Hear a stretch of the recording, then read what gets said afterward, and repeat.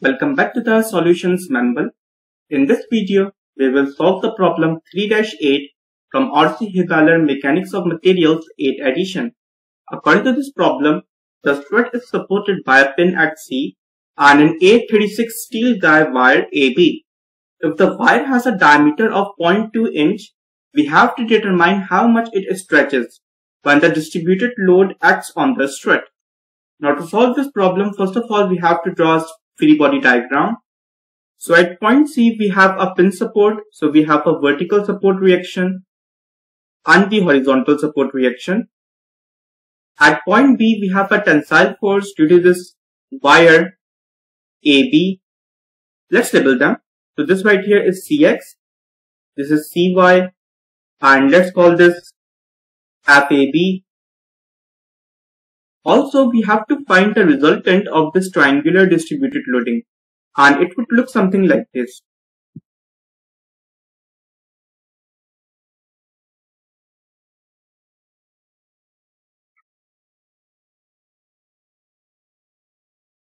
It has a base of 9 feet and the height of 200 lb per foot. So to find the resultant, let's say the resultant is Fr is equals to the area of this triangle. So 1 upon 2, the base which is 9 into the height which is 200. So the resultant force of this triangular distributed loading is 900 lbs. And now we have to find the location of resultant force. So for location,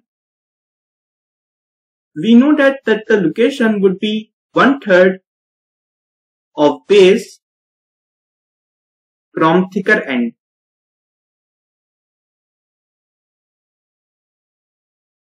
This is called the thicker end.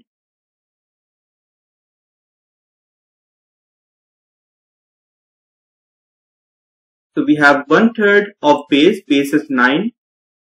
So it means 3 feet from thicker end.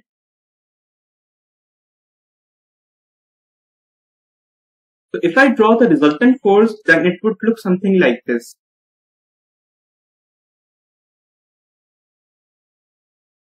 Fr is 900 lb and it is at a distance of 3 feet from the thicker end. Now we have to resolve this FAB force into its components along the x and the y axis. So this is the vertical component and this is the horizontal component. If this angle is 60 degrees, it means that angle is also 60 degrees.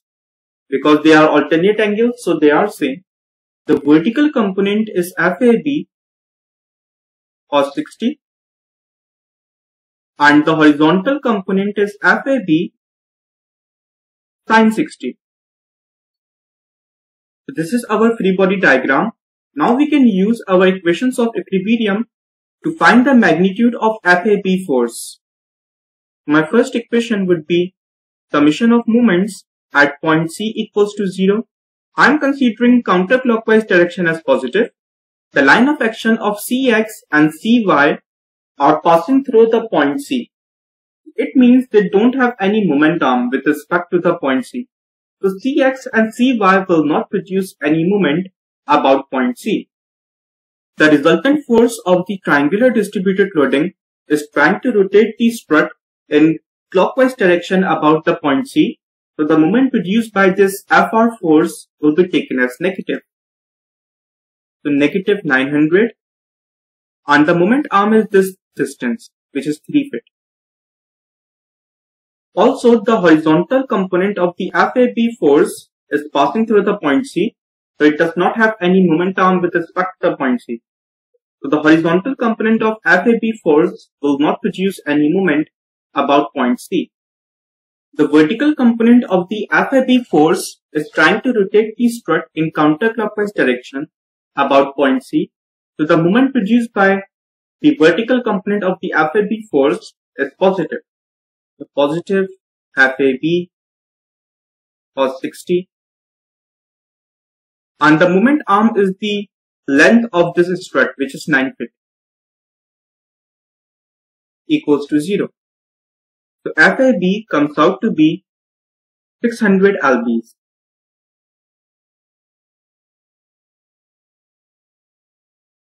Now we have to find the average normal stress in the 836 steel wire. So average normal stress sigma AB is equals to the force FAB divided by the cross-sectional area of the steel wire AB.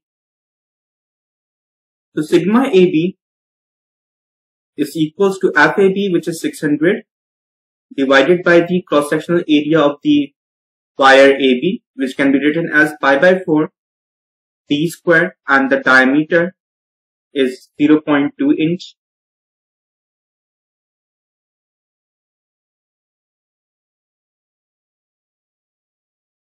Average normal stress in the wire AB comes out to be 19,098.6 pounds per square inch. This value of sigma AB is less than the yield stress of 836 steel, which is 36,000 psi. It means we are still in an elastic region.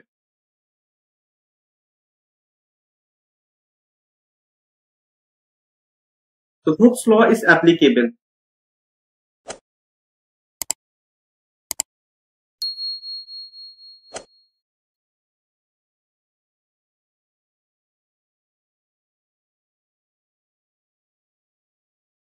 So using the Hooke's law, we have average normal stress is equals to the Young modulus of 836 steel into the average normal strain in the wire AB. The average normal strain AB is equals to sigma AB over the Young's modulus. So sigma AB is 19098.6 psi divided by, now the Young's modulus of 836 steel wire is 29,000 KSI. So if I convert it into the PSI, so I would have 29,000 exponent 3. The average normal strain in the wire AB comes out to be 6.6 exponent negative 4 inch per inch. Our main target is to find the deflection, how much the wire AB stretches. So for deflection, we can relate the strain with the deflection. So we have average normal strain AB is equals to the change in length delta AB divided by the original length, like the unstretched length of the wire AB. Let's call this equation 1. Now for unstretched length LAB, we can consider this triangle A, B and C, and it looks something like this. This is a right angle triangle. This is LAB. This is 60 degrees and this length is 9 feet. We can use the ratio of sine.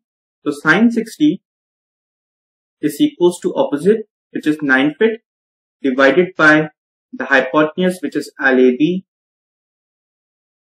And since we are dealing in PSI, so we have to convert this 9 feet into inches. So we have to multiply it by 12, because in 1 foot we have 12 inches. So LAB is equals to 108 divided by sine 60. The LAB comes out to be 124.71 inch. Now we can substitute it into the equation 1. From equation 1, from this equation, the stretch delta AB is equals to average normal strain AB into unstretched length LAB. So delta AB is equals to 6.6 exponent negative 4 into 124.71. So delta AB comes out to be 0.0823 inch. This is our answer. And this is the stretch in the 836 steel guide wire. So this is it for this problem. I hope you would find this video helpful. If you do, please make sure to subscribe to this channel and also turn on the bell icon for the daily updates. And if you have any questions or any doubts, then feel free to ask in the comment section and I will try to answer them as soon as possible. Thank you.